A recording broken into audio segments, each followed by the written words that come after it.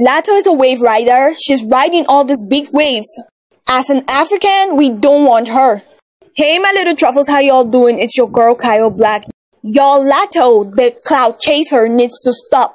Legion of people to get relevancy and publicity, because she's out there leeching off people's hard work and success and be like she got impact and influence on songs.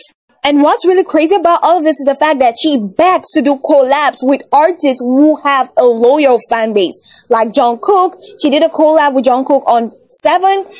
Jungkook has a super loyal fan base. Like the BTS army is unstoppable. And now she's heading over to one of Afrobeat's best artists to do a collab just for the limelight like she always do. Please like, subscribe, and do not forget to turn on your notification button so that you don't miss out on all the tea I'll be dropping.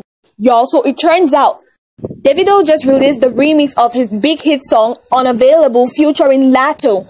Y'all, Davido actually did Latto a favor by featuring her in his song, because Davido has more views on his song Unavailable than any of Latto's songs beside the 2 major collabs she's had this year. And just to be clear, she's literally adding nothing to these songs. The songs could practically carry her because she got no fan base nor influence and impact.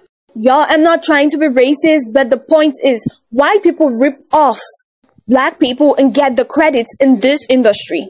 And Floppy B, the industrial plastic bag, is a perfect example of all of this. She did this to Glorilla and so many other artists out there. Please let me know in the comment section below how you feel about all of this. Please like, subscribe, and do not forget to turn on your notification buttons so that you don't miss out on all the tea I'll